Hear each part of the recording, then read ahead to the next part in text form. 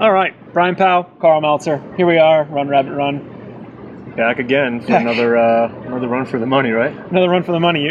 You made out well last year, 11 grand and yeah, money. I cleaned out last year. I cleaned up last year, but I mean, this year's going to be, once again, same deal.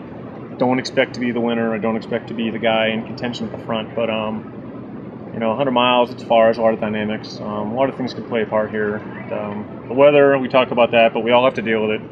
So I'm going to run my own race like I did last year and let the rabbits go and do their thing and see where it pans out, Yeah, last year I just looked back for some reason and saw your mile 20. You told me you felt awful. And you were like 6th place. Yeah. I didn't feel that great last year at mile 20. I was kind of wasn't really in my groove. I was doing all right, but I just had that wobbly feeling going downhill. I wasn't really all there. But that kind of came together after Cow Creek, so around mile 30, I started feeling better, and I surprised myself when I passed Tim and I passed Mike Wolf at that time, and it's just like, whoa, hey, maybe I have confidence here. So now I look back at last year and say, well, just run the race like I did last year, right? And that's probably what I'll do. I kind of don't expect again to be near the front, but training's gone well the last month and a half, so that's good. I'm not hurt, but I'm not the fastest guy out there. But the fastest guy doesn't always win, so. Yeah, I mean, you were hurt this spring. What was going on? I just pulled my calf muscle, my left leg at Sonoma, and I kind of fought through that a little bit. I wasn't really able to train. Yeah. Mm-hmm. So I went to Western off the couch pretty much. Had about a week and a half of training before Western. Survived, got 10th. That was great.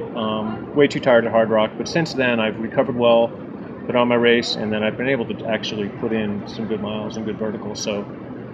We'll see where that pans out again. I think the smart, again, you got to run smart, That's my motto, is running smart more than running fast, so I'll be all right. Yeah. One thing that you used to do more often and haven't done much of late is your odds. Yeah. That's because Carl's been very busy. And what are the odds this time? Who would I pick to the winner? Well, I'm the favorite because I won last year. I mean, there's no doubt about it. You can't say I'm not the favorite, right? You can't avoid it. You can't avoid it. That's how it is. But again, there's a lot of guys in this race that really haven't raced that much recently. I would suspect that Dave Mackey's pretty darn fit right now. Mm-hmm. He hasn't raced in a while, so I would just expect Dave to be really fast. Dave James will be fast at the start, as he always is.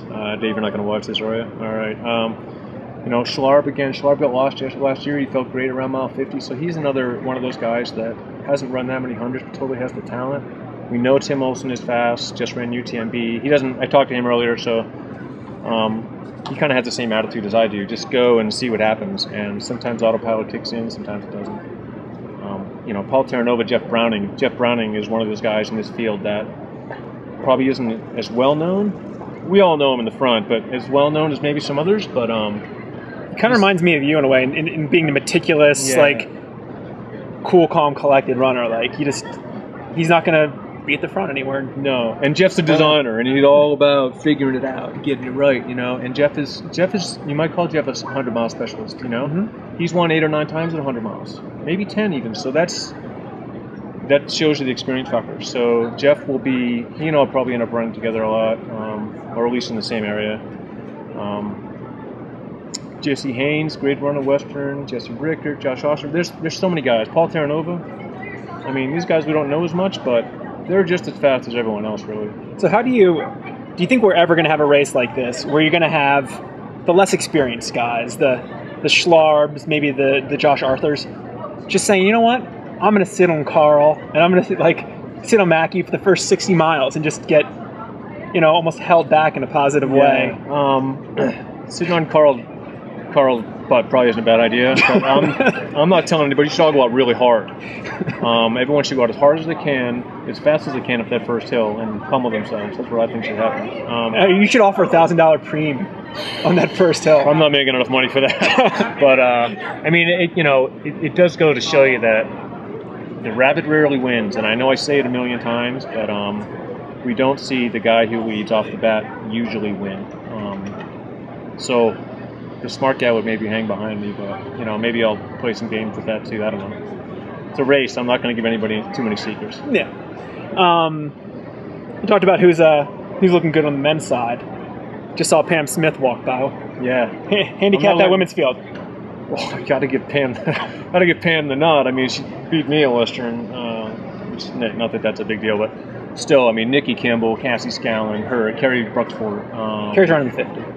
Well, in the 50, Carrie Bruxford. So. Okay, I didn't know that. I'm sorry, but the women's field is equally as I think as tight as the men's. You know, there's a couple girls. Like last year, we had Lizzie Hawker. It was kind of a Lizzie Hawker show, and we kind of knew that Lizzie would probably run away, even though she banged her knee. But this year, I don't see. Olsen just thinks I'm going down. Going down. How where? did it work last year, Timmy? All right. Yeah. Say at the finish. You know, Cassie's really fast. It's really hard to say, but I think it'll be close. You know, I think within 30 minutes or so at the finish line. So equally, both races will be great to watch.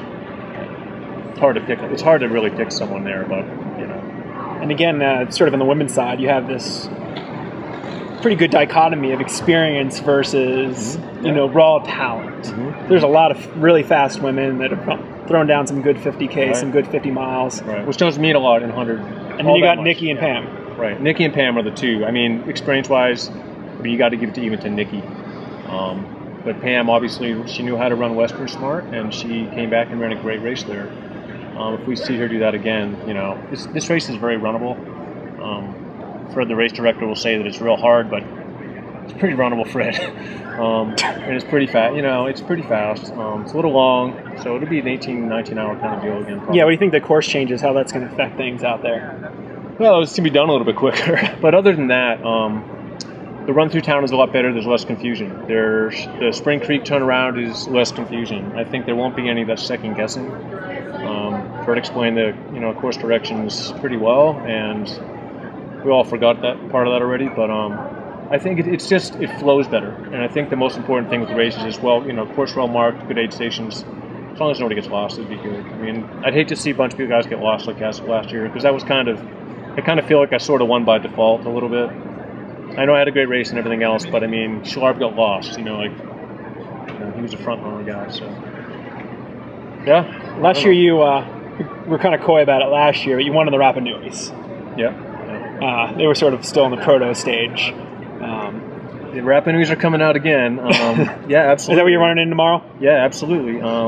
That's my favorite shoe right now with Hoka, and I think they're the best. They're a great shoe for this. Yeah, I'm not changing my game plan on that one. How are they different than some of the other Hoka models you've won in the past? You ran on the Bondi a lot, right? I've run on the Bondi a lot. Yeah, there's a little more traction. It's a little bit smaller, a little lower. So it's kind of like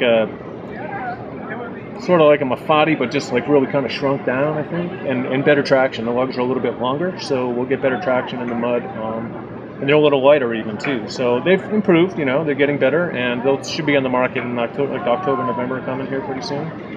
So I'll probably expect a lot of people to have those on, but it's been nice that I've been able to run on them for a year to really give them a real test of do I like them or not, And yeah, they're my favorite shoe for sure. Still, okay. I'd be bummed without. I wouldn't be. No, I shouldn't say I'd be bummed, but if I had ran on them before, then they weren't available now, I'd be a little bummed, because they're a good shoe, and it's just it's the kind of shoe I like, soft with good traction. So there you go. All right, Carl. Show us how it's done tomorrow. I'll try. We'll see what happens.